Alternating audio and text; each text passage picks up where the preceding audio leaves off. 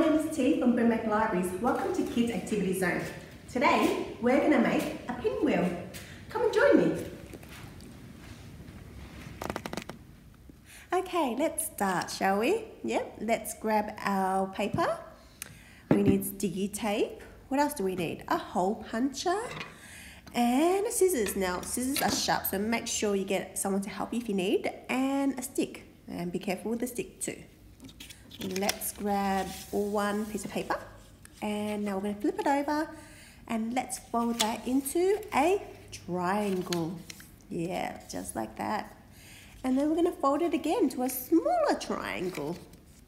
Alright, let's grab our scissors and be careful. If you need an adult, we're going to ask an adult to help if you need so. So let's snip that little middle section of the piece of paper, or that corner, or the top of the triangle, sorry. And there we go, we've opened it up and we've got a little hole right in the center. Now we need our hole puncher. What we're going to do is we're going to punch a hole right on the corner of that square there. Yep, see? And again on that side, just be careful.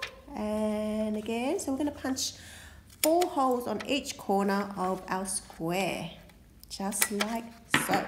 All right, are you ready? We're going to use the scissors again. And if you need assistance from a grown-up, ask them. All right, so because we're going to cut, and we're going to use that center as our guide. Now we're going to snip to the center, but not all the way. So make sure we don't cut all the way. We need a little gap. And snip, just make sure it's a gap there. Great. All right, where is our stick? Let's grab our sticky tape, and our stick. There we go. And we're going to insert the stick right into the center of our paper, just like so. Okay, now hold on to the stick, because we're going to grab the corner and insert that into the stick.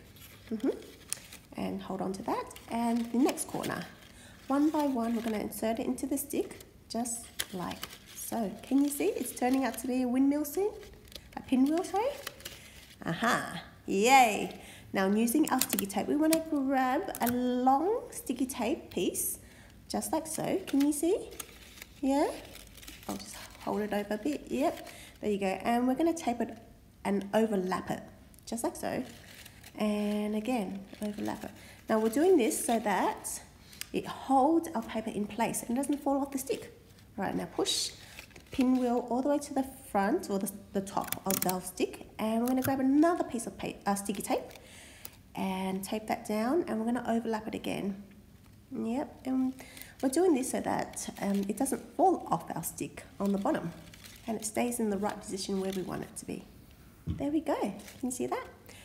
Now it's stayed. Ta-da! We have our pinwheel. Should we try it? Yeah. Awesome. Yay. Did you enjoy that? Yes? Well, click onto our other Brimbank videos to see more kids activities and story time too. I'll see you next time. Bye.